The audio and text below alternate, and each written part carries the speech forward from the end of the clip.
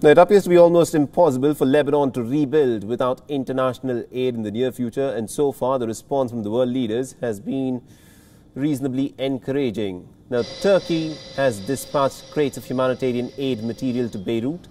Emergency doctors and search and rescue teams are also being sent to the Lebanese capital.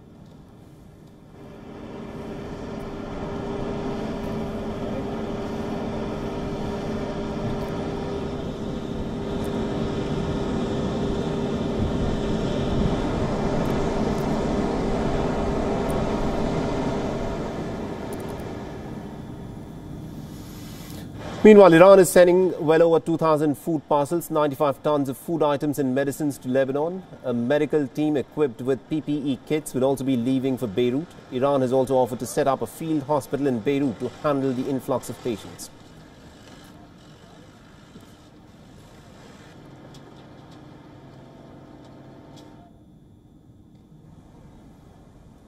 Even Israel is offering to provide humanitarian assistance to Lebanon. On Wednesday, the Lebanese flag was projected onto the City Hall building in Tel Aviv. Now, this unprecedented show of solidarity was defended by Tel Aviv's mayor, who said that humanity comes before any conflict. Lebanon and Israel have been at war with each other on and off for decades, but Prime Minister Benjamin Netanyahu says that he'll put aside the tensions and he will reach out to the Lebanese government.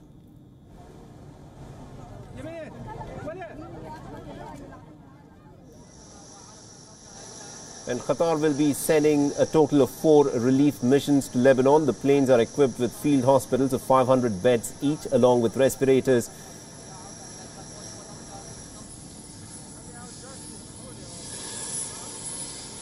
The Greek cargo plane with about 12 rescue personnel, 2 vehicles and medical supplies has already arrived in Beirut.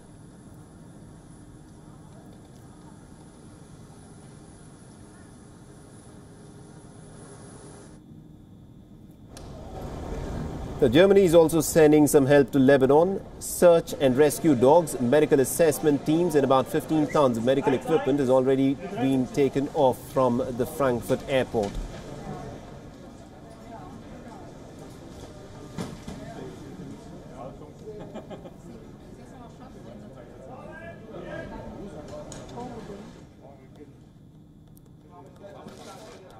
The Czech Republic has also dispatched an aircraft with about 36 people, including firefighters and doctors, to Beirut.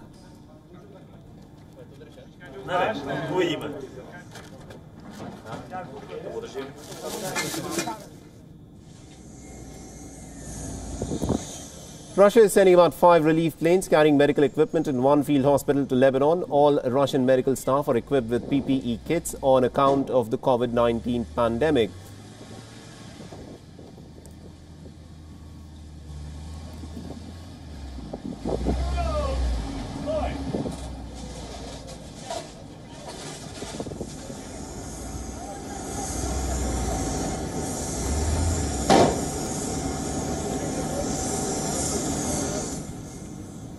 Meanwhile, Britain is all set to announce a £5 million aid package for Lebanon. The package will include search and rescue teams and medical support.